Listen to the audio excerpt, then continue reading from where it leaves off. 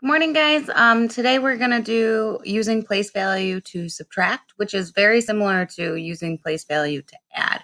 It's when you go through and you look at the specific place values, like the ones, and then the tens, and then the hundreds, which it would be opposite for you. So the ones, then tens, then the hundreds.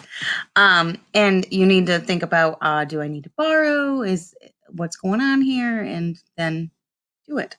So let's look at the directions here. The first thing it tells us to do is estimate, and this is important, right? We have to kind of guess what the answer is going to be about, and don't just guess like, oh, I think it's going to be 1,000. No, you need to sit down and really think about it. So let's look at the first numbers. 585 is kind of close to 600, and 119 is kind of close to 100. You see how 19 is like, you could go down. The 1 means we go down. The 8 means we go up if we're rounding. And 600 minus 100 is 500. That's how they got the 500 up there. All right, so now I'm going to walk you through the step-by-step of how to subtract. And you guys already know this. This is review. So it's just good for us to practice this to make sure we borrow when we need to borrow. So 5 minus 9, put up 5 fingers. Can you take 9 away from 5? No, we don't have enough here. We don't have enough here. So we need to go next door. I'm going to borrow 110 from the 8. So now we have 7 tens left. 10 plus 5 is 15. Now we can do 15 minus 9.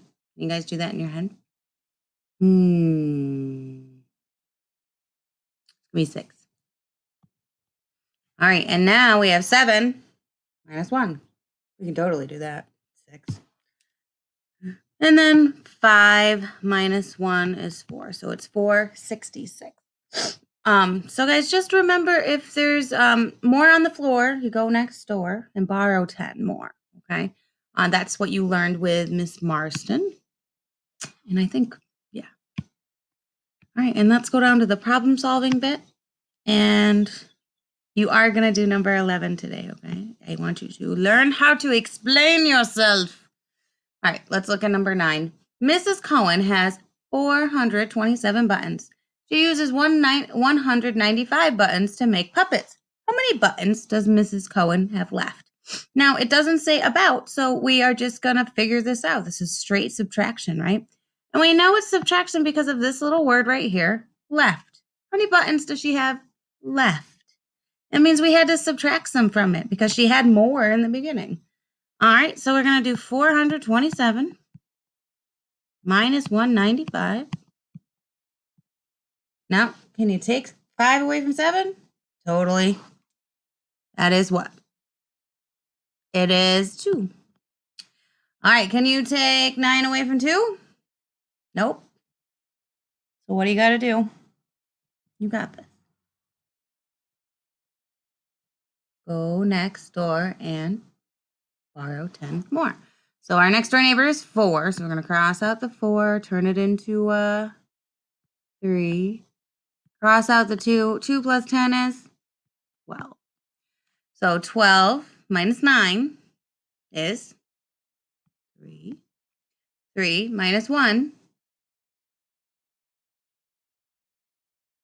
is 2. Okay, so the answer is 232.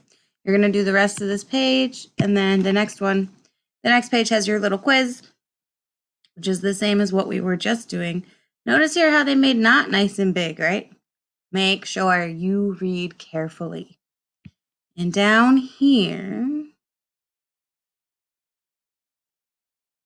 you have to do some problem solving. That one's critical thinking. Yeah.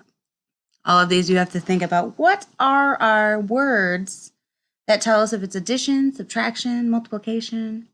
So when you're reading these, you have to pay close attention and think, do I have to figure out if there's more or less? Okay? You guys are doing wonderful. And I know you're going to rock this. All right, guys. I'll talk to you later. Bye.